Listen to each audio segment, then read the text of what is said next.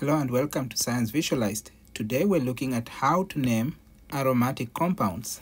So a quick example of an aromatic compound is here, where you have 6 carbons. See, 1, 2, 3, 4, 5, 6. And you see that between carbon 1 and 2 you have a double bond, carbon 3 and 4 a double bond, and carbon 5 and 6 a double bond. So that will be the skeletal structure of that compound, and that basically is here, and that's benzene. Next, we see an example where you have benzene ring here, like what we saw before, but now you have a side group. This side group is a CH3, so that's a methyl group. Then the name for this structure becomes methylbenzene. It's also called toluene. The next one, now you have an NO3 side group, and that's called a nitro group. So the structure is now nitrobenzene. Now you realize that we're not indicating the position of the substituent. In this first example, the substituent is actually at position 1, but we're not showing that because it implies that it's on the first position. Usually when you have only one substituent, you don't need to show the position. So same thing with the nitrobenzene, you don't need to show the position. In this case, we have a substituent at position 1 and 2. It doesn't matter which way you start. You can call the other one 1 and then 2. It doesn't matter.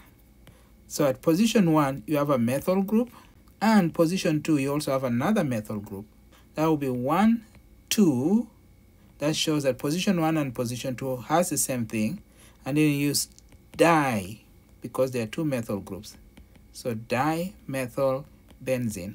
Number 6, now we have 3 groups. One option will be to call this number 1, and then 2, 3, and 4. Another option will be 1, 2, 3, 4, and 5. See this one, if you use the red one, the substituents will be at position number 1, 4, and 5. If you use the green, the substituent will be at position number 1, 3, and 4. So you can clearly see that 3 and 4 is lower than 4 and 5. You always want to use the lowest number possible. But actually the best way to label them will be to start from here. That will be position 1, 2, and then 3 and 4. So if you use the blue, it will be 1, 2, and 4. So that gives you the lowest numbers for the substituents. Now if you look at position number 1, this group has 3 carbons, 1, 2, 3, so that's a propyl group. And then position number 2 has 2 carbons, so that becomes ethyl group. And the last one here, position number 4, that's also another ethyl group. Now if you look at them alphabetically, you have P, E, and E. Which one comes first? If you look at them alphabetically, E comes before letter P, so we will start with the ethyl group.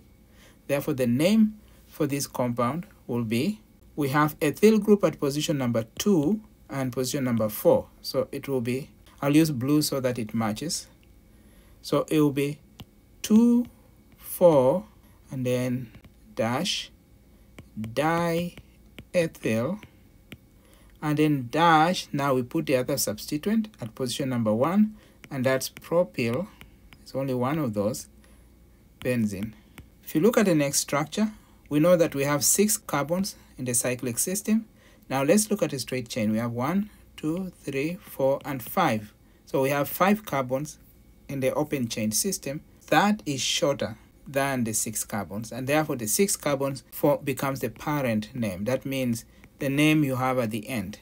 So 5 carbons, that will be pentyl. Think about pentagon, 5-sided. The name of this compound will be, we don't have to show that it's on position number 1 of the ring, so we'll just say pentyl benzene, and benzene is the parent.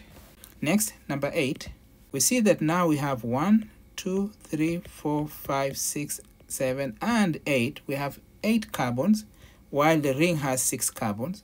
So that means the 8th one becomes a parent, so that will be octane. That will be the parent name. So when benzene is a side group or substituent, we call it phenyl. Phenyl, sometimes it's abbreviated as PH.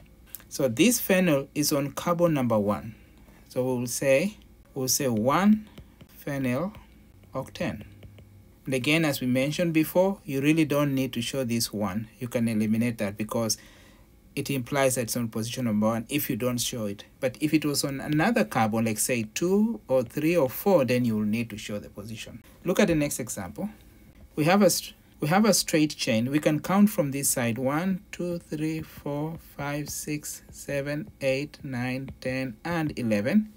Or we can count from the left 1, 2, 3, 4, 5, 6, 7, 8, 9, 10, and 11. So if you look at the blue, the substituent is at position number 5. But you look at red, the substituent is at position number 7. We want the lowest number possible.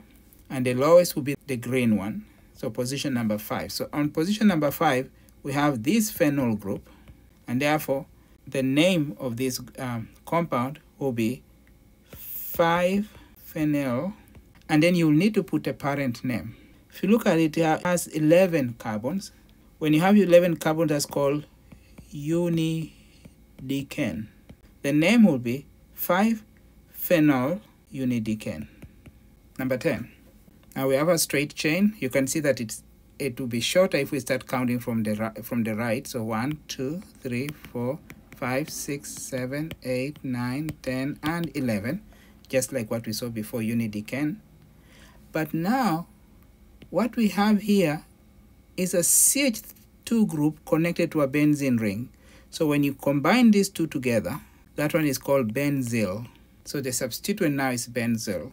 Then the name becomes, it's on position number 5, 5-benzyl unidecane.